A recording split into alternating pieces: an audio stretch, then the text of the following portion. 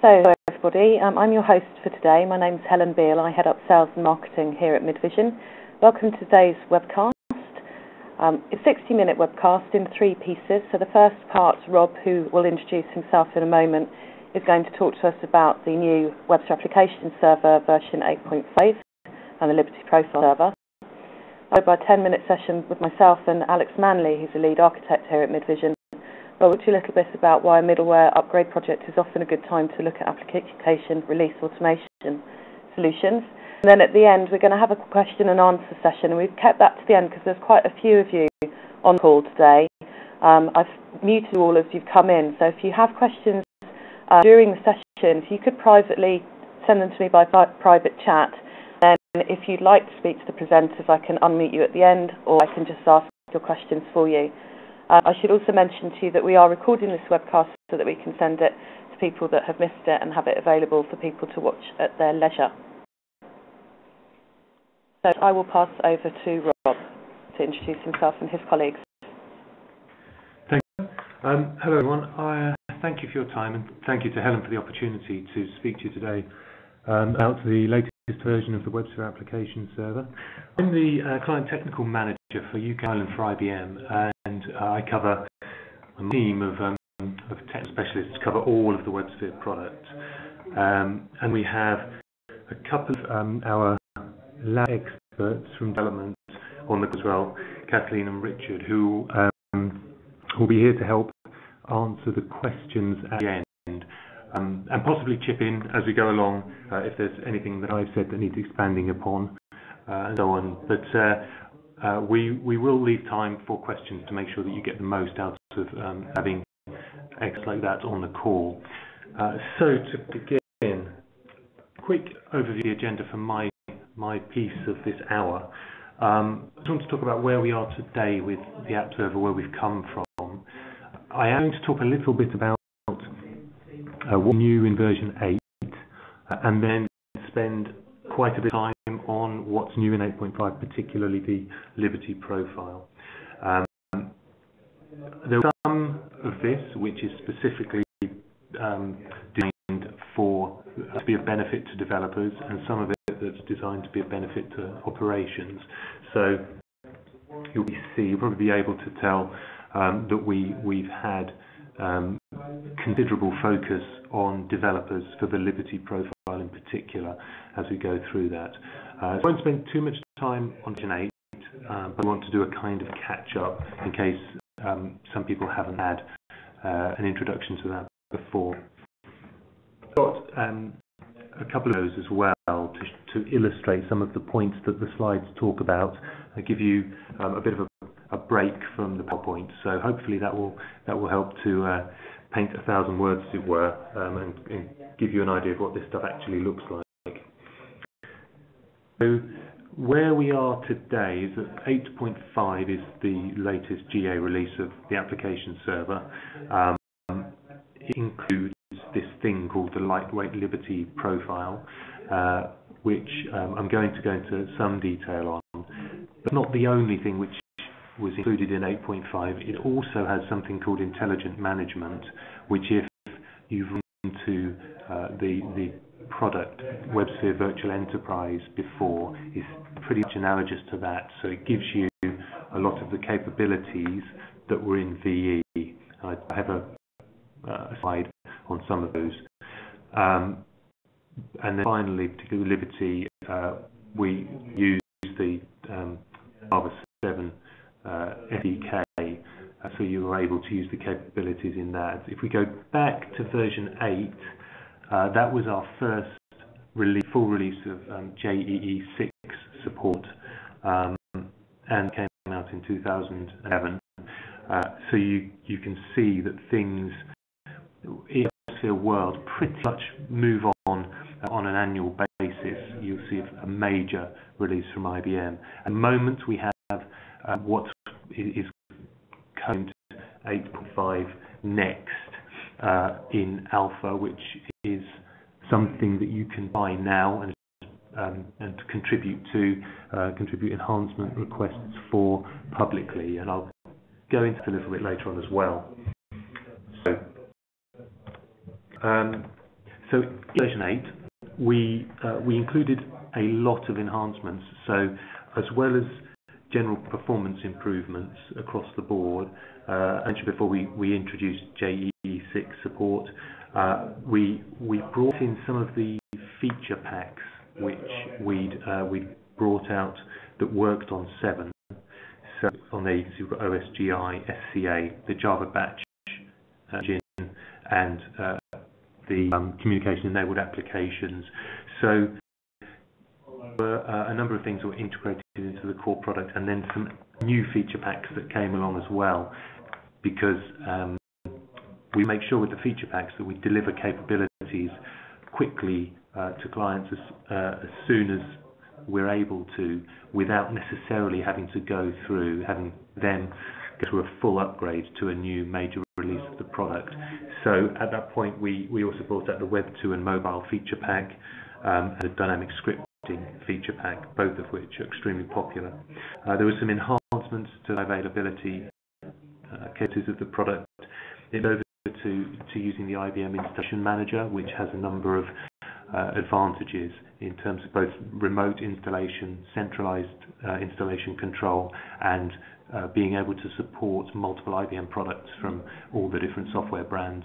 So that was a unification, if you like, of your control of your IBM software installs. We reduced the overhead of logging and tracing using HPEL. Introduced a feature called Node Recovery that lets you bring up a new app server which effectively inherits its configuration from one which has died, so a disaster recovery scenario. Tightened up the default security, and finally we enhanced the migration toolkit. That's been available since version 7, and we improved that. There'll be a bit more on that as well later on. And the customers that went through the beta program with us gave us extremely positive feedback on their migration experience to 8 and what it delivered for them. So pretty much universally, the migrations went smoothly, applications ran as is, automation and scripting worked as is without having to change anything. So there were a number of very successful migrations, and we've seen customers doing the same since, who weren't necessarily on the beta program. So the experience we've heard from our clients has been generally very positive. Towards the bottom there, comment that Windows 8 was the most stable version one of these clients ever tested. Sorry, I can't remember which one of those that was. And the platforms being used were across the board from AIX to Next to so there are a number of different environments that we ensured we tested this on. So moving to point 5, there are enhancements in 3 categories really. Again, developer experience, which is the one we'll be focusing on for the rest of the presentation, which has been a major theme for 8.5. So anything more about that now, as we're coming back to that. The application resiliency, the intelligent management capabilities that I mentioned earlier on. So you can now do things like intelligent routing and dynamic clustering, so that you can fire up JVMs hosting a new instance of an application if the demand for that application soars and you need more cores and more memory allocated to it. You can run multiple versions of the same application at the same time to make upgrades in place and easier, as well as perhaps testing a certain subset of the user base on a new version of the application because you want to understand how it performs, or what kind of reception that gets from a certain subset of users before you roll it out to everybody.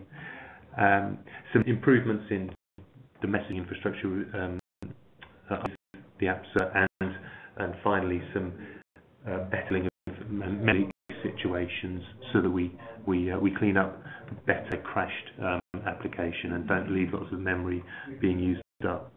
And then finally, for operations, You can choose which JDK you use for any individual node. We had a WebSphere batch in 8, but there have been some enhancements to that.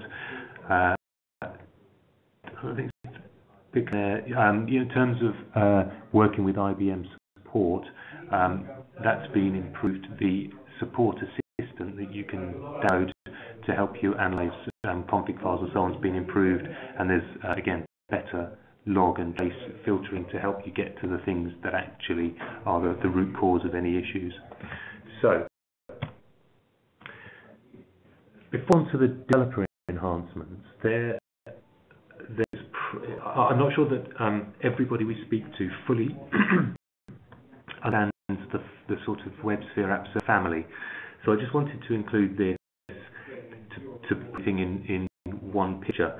On the left-hand side, developers can use WAS for effectively for unit test and for workstation use free as many places they want to. And there is a set of tools that enable that within Eclipse that you can download for free. Then there's 5 versions of WAS that you pay for. So WAS Express, which is designed for small and medium business. WAS, what is really called Base, but officially is just the WebSphere application server, which has capabilities as Express, the same code base, and all the dark purple boxes have the same code base, are fully binary compatible, but it doesn't have restrictions on the scale that you're allowed to use it at that Express does. Then you move up to the enterprise capabilities in Hypervisor Edition and network deployment, which allow you to do things like clustering. And finally, there is the specific version for ZOS, which is pretty much the same as ND, but taking advantage of some of the platform benefits that we get from the mainframe. So the WAS Community Edition at the bottom, you'll see, is not in dark purple. It's a different binary, but obviously a JEE compliant application can run on that as well. And it's freely available for anybody to use, whether for development, test, or production for any size organization. So that is the full family. You can see, as well as the developer edition having these tools that you can download and run in Eclipse, there's also a tools edition of and App Server ND. And what that gives you is a license for the server, as it normally does, plus some enhanced developer tools that you can use to build applications that go beyond just being able to sort of run the core server. So you can see the sort of spectrum of these things. You get the WAS for developers at the bottom, the tools edition, which includes the server for production use, and then the WAS ND tools edition at the top that has the clustering and everything else. And that obviously includes support and everything else that the free download for the developer edition doesn't. Now, we also obviously have, also have the Rational Application Developer premium offering for application development, and this diagram is intended to show what that offers that you don't get with either the freely downloaded tools or with lessons and support tools editions of the app server. So we've basically tried to include in those tools editions the most common set of web application capabilities that people use. So a lot of developers can develop for WAS using that set of capabilities. And then, as you can see, under the premium offering thing, you get a lot of the sort of development lifecycle tools that Rational offer, and so that's what that license buys you. Moving on to the actual capabilities of the Liberty profile in particular, we looked at what developers want to be able to do, what they needed from a test application server that they would be running on their workstation, and the kinds of things they did and how often they did them. And as you look down the list, the first one developers do on a second-by-second basis. But even going down to installing a server, that might be something that they'll want to do on a reasonably regular basis. So we've tried to enhance their experience across that entire list. In the sort of operations world, things like provisioning of servers, etc., is a far more common process, so the tooling on that side has been enhanced to support that as well. But for the developer, we've tried to make those things that they regularly do as fast and productive as possible. So it includes the fact that very small download, you can get the Liberty profile for WebSphere app server in I think it's 46 megabyte download, and I'll show you on the video in a second that's a very simple and quick experience. It has a dynamic runtime engine, so if your application needs a component that isn't currently running in the app server, it will dynamically add that component into the engine and then restart your application. So the developer has a lot less to worry about when they're configuring the server and getting their test environment working and on an ongoing basis as they enhance their application. It's compatible with the full profile of App Server, so you can take an application that's developed on Liberty and it will run on ZenD full profile. We've allowed you to choose your JDK when you're deploying one of these servers, so that, for example, you can run it on a Mac as well as on various flavors of Windows JDK or on Linux. And a couple of other things on here. Being a small download, obviously, it's also got a small memory footprint when it's running, so it starts very, very quickly. In fact, if you're doing a basic web application that just uses servlets, you're talking about a couple of seconds of load time. And even if you load the entire runtime with all the optional components, you're probably not looking at more than about 10 to 15 seconds. So it can run, restart if you need to restart it extremely quickly. And the installation and deployment of the actual server can be packaged up with just a bunch of files, which allows the sort of automated scripting and deployment of an application to be much easier. And I think Alex is going to talk a bit more later on. So just to show you some examples of that, this is a couple of screenshots from Eclipse, from the Eclipse marketplace, where you get the Liberty profile downloaded freely, and it's not very big. You can also get it from a site called wasdev.net. That is the place that the alpha is being run as well, if you want to have a look at the latest version. And I'll show you, rather than just use the screenshots, I'll just show you the video from the start. I'll pause this a couple of times. Hopefully this will be okay across the webcast. This particular Eclipse client has got an application in it that the developer's just chosen to run. They haven't installed Liberty yet, so they're defining a new server using that profile, but there isn't actually a server installed and running at the moment. So they're going to install a new one. They downloaded the code already.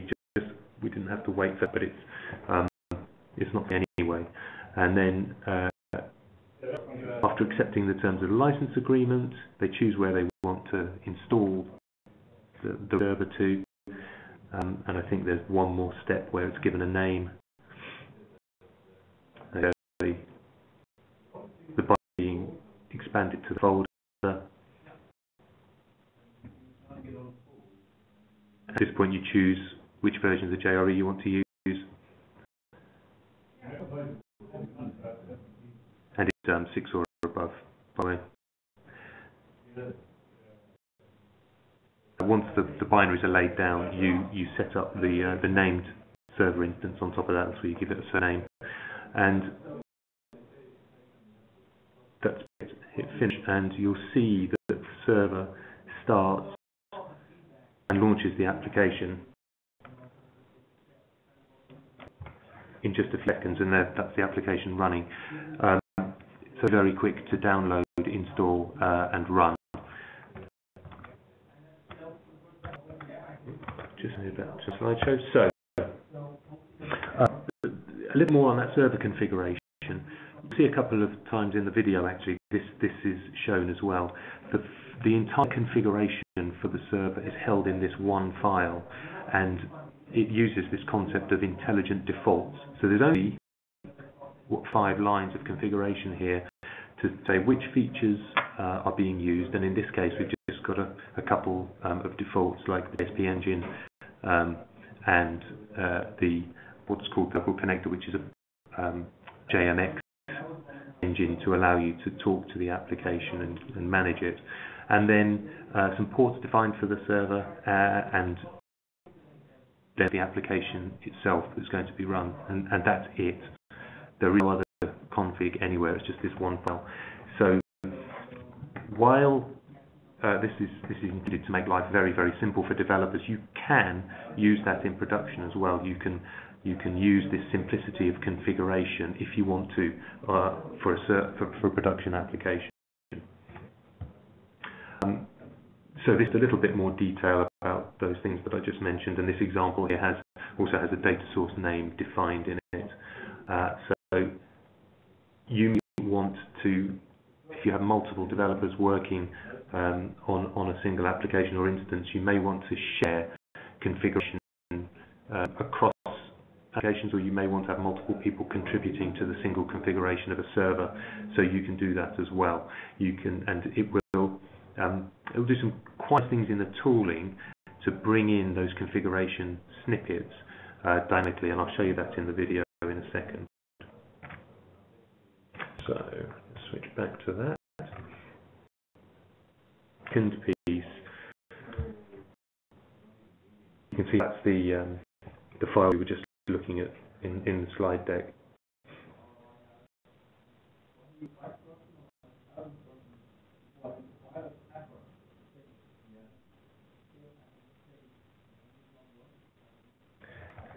Tooling gives you a graphical view onto that as well, so you don't need to know exactly what you have to put in that XML. It defaults to a sensible set anyway, but in here you can see you get drop downs, etc., to be able to modify that configuration if you don't want to edit the file directly. And then that's the feature list that was in there with the 2 features that you saw, and when you click on add, those features that you can incrementally add to it if you want to do that manually, but as I said, it will do dynamically too. And basically that set of features as of 8.5 are JPA, OSGI, web applications, and security components. So we just move forward.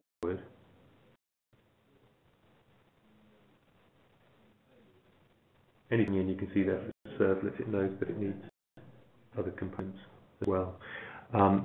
So you can see the file for the definition is held with the server, and can be edited there and everything else. You'll see in a second, you can also have it dynamically update that when it needs to. Excuse me, back to the show. So, there are a few miscellaneous things in here that I've put in because I think they're of interest, but we won't have videos for all of them. So one thing you can choose to do is have a drop-in application deployment, so you can take your application and just copy it to a file system, and the server will see it and start running it. There is an important concept around class visibility, which is designed to make life easier for developers. So in the normal full profile server, all of the classes in the server, so all of the full spec, all of the IBM classes, and the open source libraries that we've used are visible to applications. So if somebody chooses to use one of those, if it's in the spec or if it's in the IBM API, that is going to be fine. because on an ongoing basis that will be backwardly compatible and so on. But there are times when you may have an open source library in there that it exists within the WebSphere app server. An application doesn't include it itself, and it uses the one that's in there, and then in the future something changes in that particular library, and the version that we're using is newer or older than the version the application was expecting, or something like that, and you run into issues, or you have two applications that need different versions, you run into problems there. So by default, Liberty profile will hide classes from runtime, except for the spec and the IBM APIs. You can choose to override that and tell it to also show the third-party ones, but I think it's far likely that people will want to bundle their own third-party classes in with their application so that they know exactly what they're going to get. The simplification that's happened is that things like libraries, again, can be controlled with a simple XML file. So as you can see here, you can choose to have a library, you can share classes between applications, or you can say for your application you want to have just your own instance of a particular class.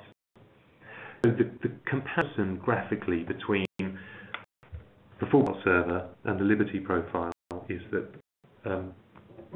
full Java EE and Liberty has this subset which covers most of the common web application implementations we see people using. But it's usable, so you can have a tiny runtime if that suits your application, making everything much quicker and more nimble, particularly for the developer. And then on top of that, specifically for ZOS, there are a few components to handle tractions, security, workload management. So there are some specific components that we also provide with Liberty for running on Z to take advantage of some of the platform specifics. Okay, our last little segment of video.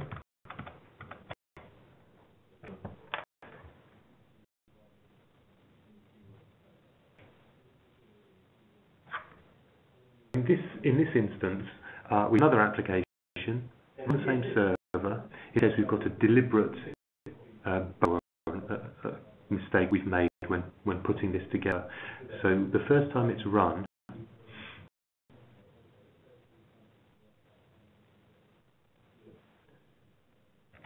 a couple of things actually.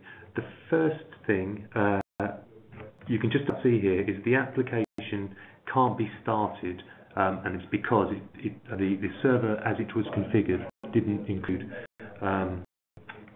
ABC. So the server notices that, and it actually installs, as you can see here, JDBC and JNDI, and then restarts the application. So we didn't have to change the configuration of the server to do that. It did it dynamically, and then runs it. However, having run it, it discovers there's a problem. So one of the nice things to talk about here is that when the exception's thrown, it shows you a much more slimmed down stack trace, so you see exactly where the problem was that it's run into, and also makes the messages there links that will jump you straight to the code, so you can see exactly where the error was that you've caught. So in this case, it's the fact that the data source that's being named isn't available. So the following takes into the code at that point.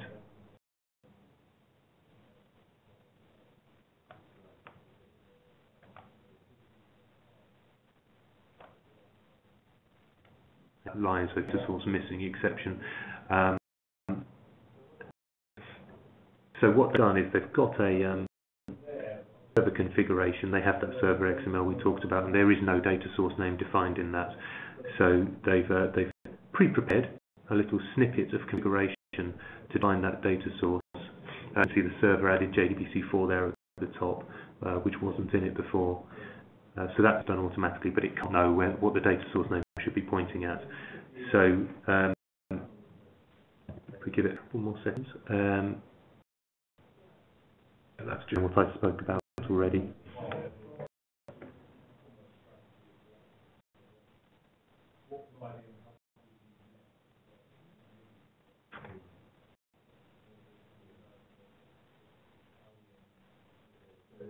So and in their resources they have this data source they've defined, and you can see separate configuration snippets which you can take and apply to the server dynamically.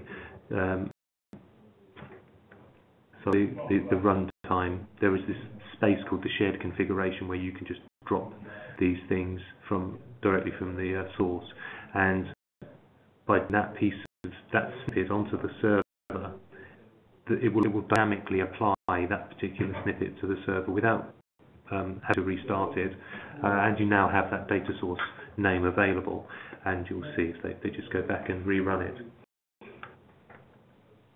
it's automatically included that file. It hasn't copied the definition across, but it's included that snippet file, and then when we run the application it works and gives them the interface they're expecting.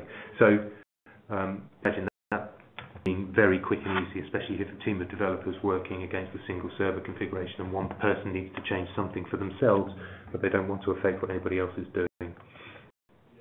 Some other things, there's some Maven integration which has been specifically added into Liberty to control it, and just in a sort of graphical representation. So you have the SDK, the server, if you like, is made up of the SDK, the Liberty profile itself, and then the application and the server configuration. You can wrap all those together in a single zip file and deploy them automatically across to, in this instance, the illustration is supposed to show a number of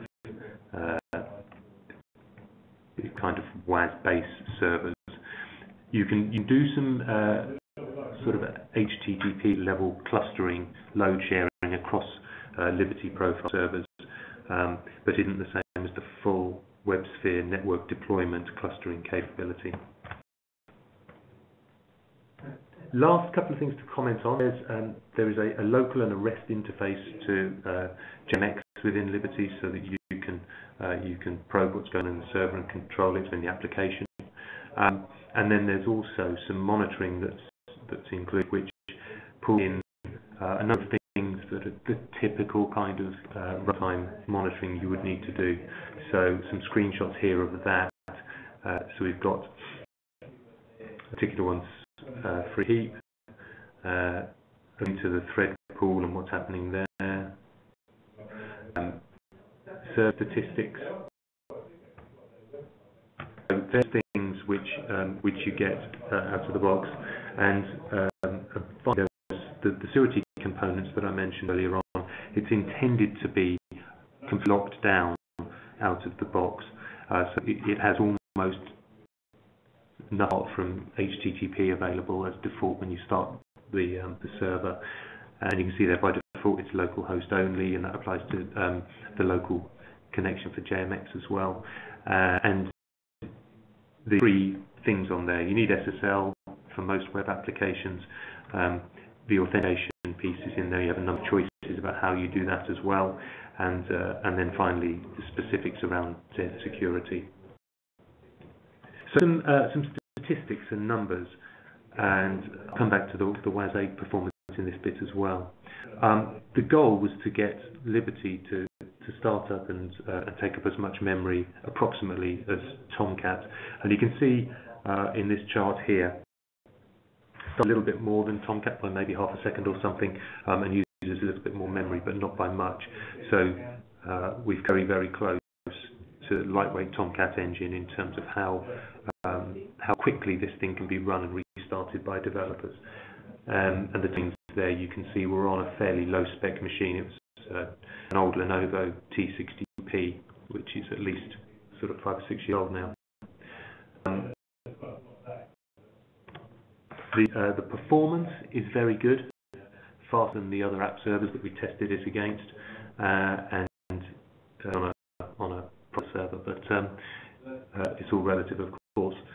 So again, that was something that we had to maintain while Slim Server done as much as possible for developers.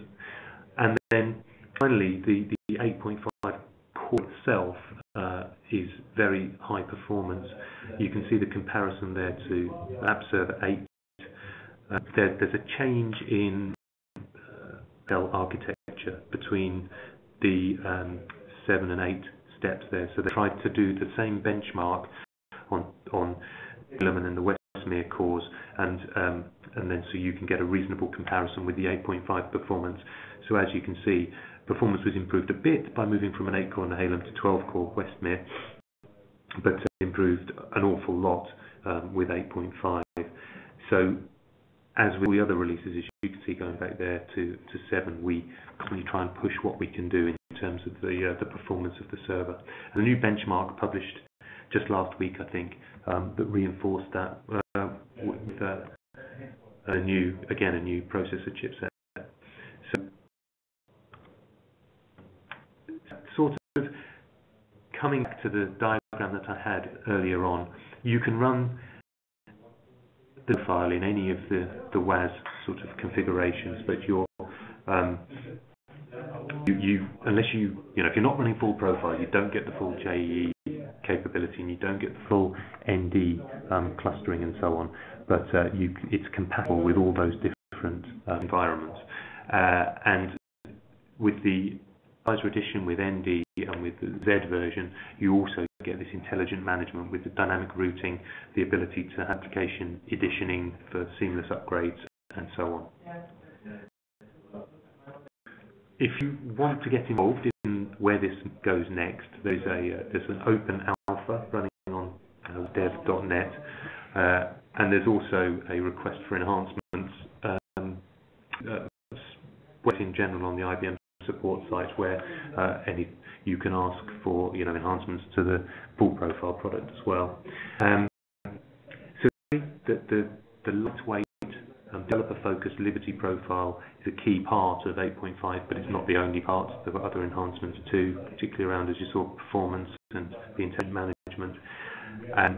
Anybody can download the developer tools. Anybody can develop applications and test them on a WAS set for free. And if you buy the tools edition of the application server itself, you also get support for as many developers as you want. This new package server deployment model where we wrap this thing all up as a set of files, and finally, what we do with this next is as open to anybody's contribution from the community, as well as what IBM thinks is the right thing to do. And that's just a screenshot of that request for enhancements like I was talking about. So I think that's my 40 minutes done. I hope that was interesting and useful. I'll hand back to Helen now, and as she mentioned, we'll have questions and answers at the end. Thank you much, Rob. So Rob said we're just going to do 10 minutes, Alex and I, now on middleware upgrade projects and whether this is a good time to introduce application release automation. So I should pass over to Alex. Hello, I'm Alex Manley. I'm a Chief Architect here at MidVision. We specialise in ARA application deployment, which I'm going to talk to you a bit about today. So, as you heard from Rob, IBM have done some great work with simplifying the configuration of the WAS Liberty profile, and you can simply now just use one file to edit the configuration. You can push your applications into directories and they automatically get deployed. But what you're missing in the enterprise is having the deployments audited, having okay, so that's this slide here. So having and consistent deployments. So if you look at ARA, you basically have developers that would put their code into the SCM. The SCM may be integrated into a build system, such as Ant, Maven, which would build. Under there, you get your EAR file or your WAR file, which then put into your definitive software library, such as Artifactory, Nexus, or even Maven as a DSL. And we can use tools such as Rapidly or IBM RAF to then push these deployments out to all of your different target servers. And you can do them in a consistent manner, and you can do them securely, with the same configuration to each different environment. So if you take an example of a simple application where a data source and a couple of MQ queues to talk to, you'd test it in development, then you'd pointing to a database and one set of queues, you get all from the test manager, it's okay, you then move it into the next test environment, which then have a different data source, different set of queues. So the only thing that's really changed in that configuration is the endpoint. And using a tool like RapidDeploy or IBM RAF, you could tokenize this configuration and push it out from one environment to another. So if we just go on to the next slide. Oh, we go back one. Sorry. Yeah. What we're saying is you can take one package from development which has one set of server configuration, which have data source and two queues, and if the release, the deployment configuration for each individual environment. So you'll have a data source definition for your development environment, a data source definition for your test environment, QA staging, production. And what you're doing is you're taking the same single package and you're just applying the different values depending on which environment you're deploying to. So you're ensuring you've tested whatever you've tested in QA or staging is the same application you've tested in the development environment. Because the application and the configuration hasn't changed. It's only the individual settings, the endpoints that have actually changed. So the good about the Liberty profile is because there is one file for the configuration, or there could be multiple files. We can take our tool and tokenize this file so that it's environment agnostic, and then you just have your different dictionary files, we call them, pointing to your different environments. And this you're ensuring you've got consistency in deployment, and also using a tool you can have the deployments purely deployed. Only certain people who have access to the target systems can deploy. You have deployments audited, so you can see who deployment, when they did the deployment, how long it took, and you have the ability to plug deployments into an orchestration flow where you could spin up your VM or your cloud server on demand. You can deploy your WAS Liberty Profile server with its configuration, with the application, do your testing, and then down to again. So you often get asked is when is the best time to do an application release automation. The best time really is when you're considering going from one version of the technology to the other. So I'd just like to talk, before I go on to that, I'd just also like to talk with the Liberty profile. You can deploy it into production. However, you might want to have a full set of clustering support, the support you get in your ND or VE profile. So developers would often use the Liberty to do the quick development and testing, and maybe you test in development environment, maybe a couple of test environments. But at some point, if you're going to go into a fully blown enterprise environment with high availability servers and everything, you'll want to transfer the configuration from your Liberty profile into your ND or VE profile, and having a tool that can move this configuration from one profile to the other is quite useful. I'll move you into Helen now, who can talk about when is a good time to upgrade. Thank you very much, Alex. I'll start by talking a little bit about the application release automation maturity scale, because every single customer that we talk to has looked at this to some extent. So some people are doing their releases entirely manually, although I'd say that's fairly rare these days. And then the next law is that people have built some scripts and written some scripts, often in Ant and Jython, also in some other languages. And then we move along the maturity scale, some people have built very extensive scripting. They have script libraries and things like that. People have built some tooling around their script libraries. So they may have built some user interfaces, some portal-based user interfaces, so that they can do things like self-service and secure around role-based access. They have documented some processes around this. And then kind of at the ultimate mature of the maturity scale would be that they've purchased and implemented a vendor-supported tool. And a few of you filled out a survey that I sent out a few days ago, which was very kind of them that managed to do that and know where you're on that. And we do see quite a few customers that have done quite a lot of work in-house, but we're still seeing people recognising that there might be an advantage in getting a vendor-supported solution, since we have a global customer base of people that are contributing their ideas and their requirements into our product development roadmap on a daily basis. So that's kind of maturity scale. And then what we see with customers, there's kind of a decision point where they make the choice that it's time to make the investment in this type of tool. There's often a compelling event that goes with it, rather than just kind of deciding it's time to get an ARA tool. And those compelling events can be things like starting a PaaS project, re-architecting a WebSphere environment from an AS400 platform to Solaris, building a new data disaster recovery architecture. But one of the most common is the middleware upgrade project, and lots of customers use WAS in combination with other middleware products from IBM and other vendors.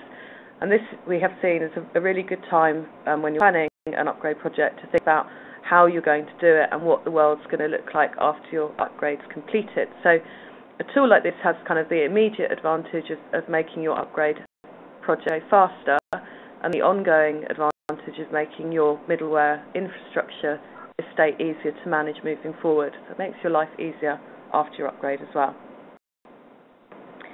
I'm going to move on to the question and answer session now. I'm just going to come out of the presentation for a moment and flip back to the chat, because we have had quite a few questions. So if you just bear with me, we'll just start at the top. So, presenters, are you ready for the questions? Sure, go for it. Rob? Yep. Excellent, thank you. Right. So in lots of banks and investment banks, the installation manager, forgive me, is problematic without access to the internet. Is there a way of installing WAS 8.5 without the IM, bearing in mind there's lots of servers in the DMZ zone? Well, I can answer that. I mean, with the Rapid Deploy tool, we actually deploy remotely. We package the repositories that contain the software, which would contain WAS, including the profiles, and we actually use the installation manager to deploy to and install on the remote targets. So there is the initial, someone has to go and download the repository so that you've got it local, but then we package that repository, and that's what then gets deployed to a target server.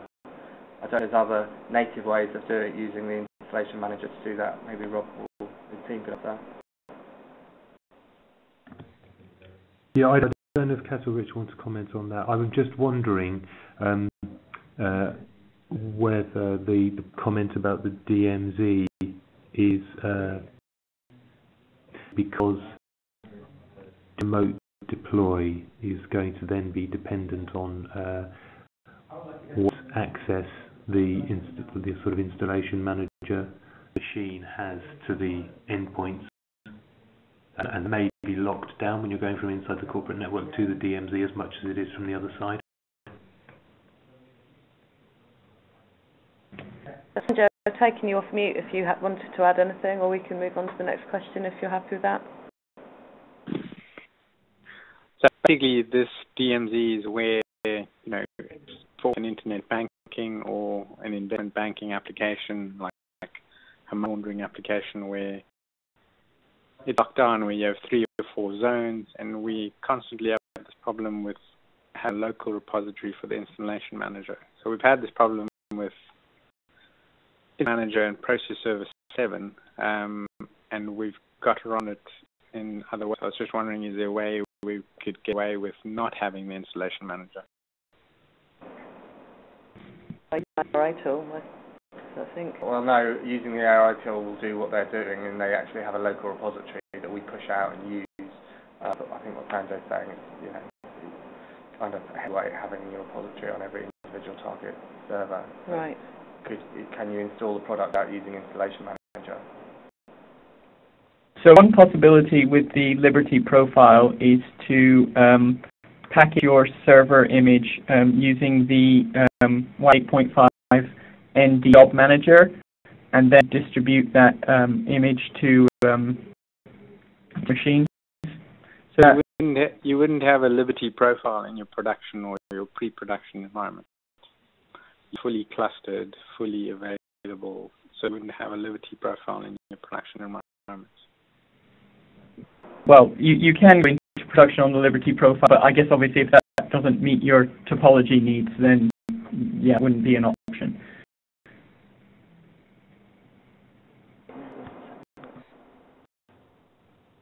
So I guess if I take that question away, yeah, in terms of the full profile WAS, what options there may be, and then come back by you.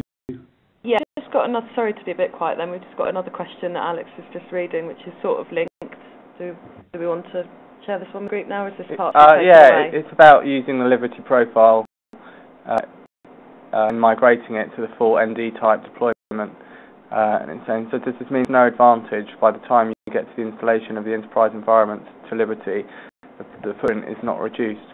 Well, you can use Liberty profile in your production environment. I guess it depends on what the application is, what you're using it for. But I know from my experience that I guess Liberty profile is new. I guess this is a question for the IBM team. There are many customers using the Liberty profile in their production environment.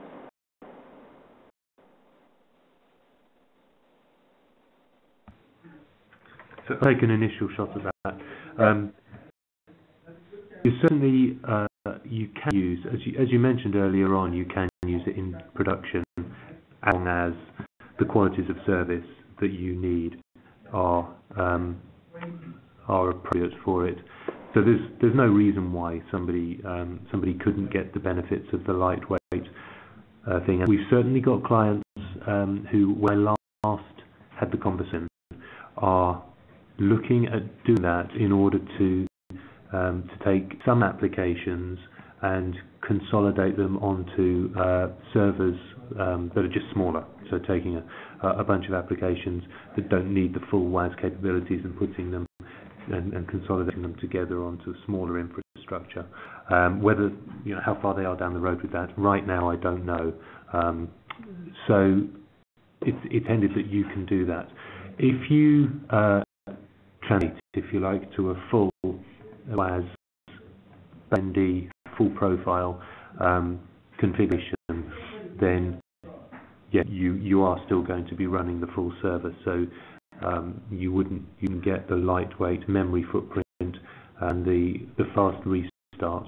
Obviously, you decide which one suits exactly what you need for per application basis, really. You've got to remember that I think a lot of this Liberty profile, the requirement stems out of being aimed at the developer, because it's about, as I'm a developer for 15 years, and when you make changes to code and then you've got to redeploy something, previously with WAF 6 and 7 you'd be sitting twiddling your thumbs for a couple of minutes waiting for it to redeploy. So having a developer can just make a change and you can see it instantly within 3, 4, 5 seconds. That's where you're getting a huge benefit, I'd say. Okay, guys. The next two questions I think might be slightly linked, but I'll ask them separately anyway. The first one is, are the M-beans clustered? I guess it's the management interface. I can take the person that asked that question off of because they're not here anymore. Okay. I don't know if Kathleen or Richard. Good question with that then. Can you cluster Liberty profiles together? So there's a question here which does Liberty Profile support session clustering? So the Liberty Profile can doesn't have the same clustering as the full profile ND. You can manage a number of instances of Liberty Profile using the ND job manager. So you can distribute HTTP requests across those Liberty Profile servers to workload manage. There's some replication for that as well. And I believe that we support session clustering with an in-memory extreme scale or XC10 implementation, but I think that's not using the other methods of session persistence. Okay, I will get confirmation on that, but I think that's the case. That was great. Thanks, Rob. And I was asked this question earlier as well, and we will be sending this recording out to you all. It will probably come out to you around next Tuesday or Wednesday, so we'll send everybody a link, and I can put what Rob sends out into that same email with the link. That's the end of the questions we've been sent. So I think we're done today. Thank you very much to Rob and the team from Hersley. Thank you, Alex. Thank you, everyone, for joining us. Pleasure. Thank you.